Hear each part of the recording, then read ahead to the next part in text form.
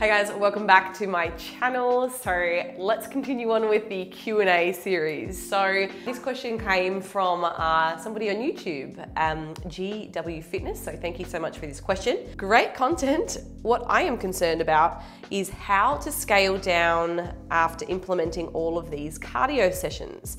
It seems like I never quite get it right. Sometimes it feels easier to gradually add in sessions to keep my calorie deficit going. But when it's time to reverse or maintain, we stop cold turkey and that affects my overall activity levels.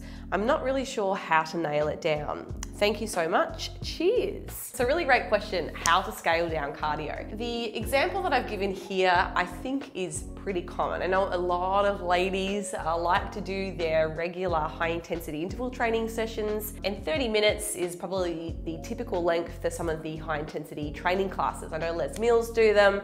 I know a lot of y'all attend boot camps, or you probably just get on the Stairmaster or make up a little circuit.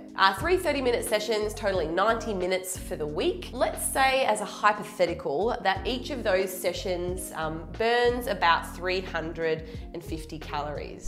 Let's make that a 5 because it doesn't fit. All right, made a mistake. One of the ways I think that I like to track or at least monitor the consistency of my training is with my Apple Watch. I'm not wearing it today, but it certainly helps kind of gauge whether or not I'm putting out the same amount of work within each session. What they can be useful for, not so much the absolute calorie value that it provides or it lists, but enables you to track relative changes. So as you get fitter, you may notice that your heart rate during that 30-minute HIIT session starts to decrease, and over time you might even see the total number of calories that it's saying you're burning go down, which is a normal part of, I guess, that cardiovascular adaptation to the exercise.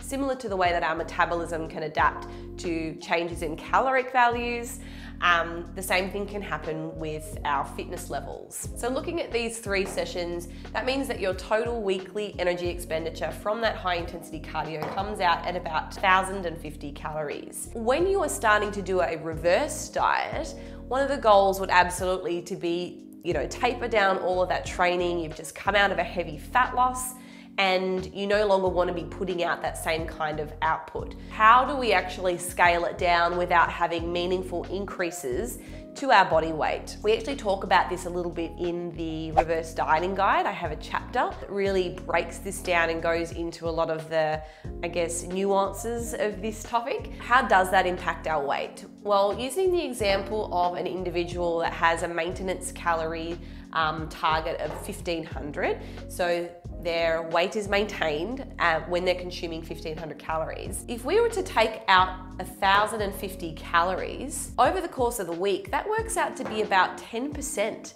of their total daily energy expenditure, which is pretty significant. You can take this number and divide it by 7, and that's going to show you that it's about 150 calories per day deficit, which is a lot. Rather than starting with just getting rid of it all, I think a better approach to this would be to taper it down. So instead of doing all of them, just start with 1 session. So that means that you're reducing your total weekly energy expenditure from this high intensity cardio by only 350 calories. Or if we look at what that works out to be on a daily basis, so 350 divided by 7 days of the week, it's only 50 calories, which is actually a whole lot more reasonable and a much lower percentage of this particular individual's current maintenance calories. So therefore, it's much less likely that this decrease in cardio is going to impact her weight in a negative way or significantly. So that's only 3% instead of the 10% if we dropped all 3. For that first week when you do this, I would say make sure that you don't change any other variables. So make sure that you continue to consume your current calories exactly as they are.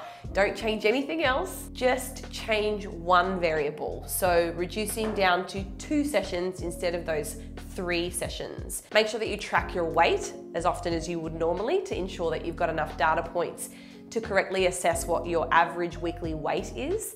And if your weight doesn't change over the course of that 7-day period from your last week's weigh-ins, well then we can probably say with a good amount of confidence that your metabolism is kind of adapting back down. And remember, we've only really reduced your total daily energy expenditure by about 50, and that's a fairly insignificant amount. So if you didn't see any notable weight increases, and remember to allow maybe a little bit of a buffer of say 0.2 to 0.4% of your total weight each week, because it's normal to have day-to-day fluctuations.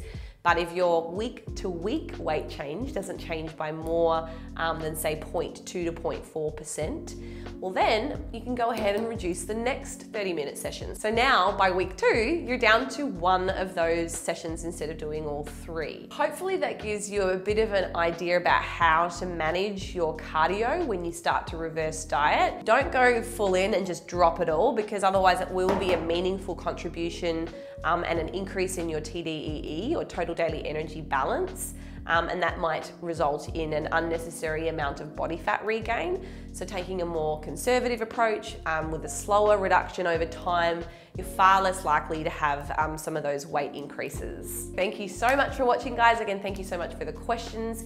If you have more of these, please feel free to leave me some comments on whatever platform you are listening in on, and I will see you next time.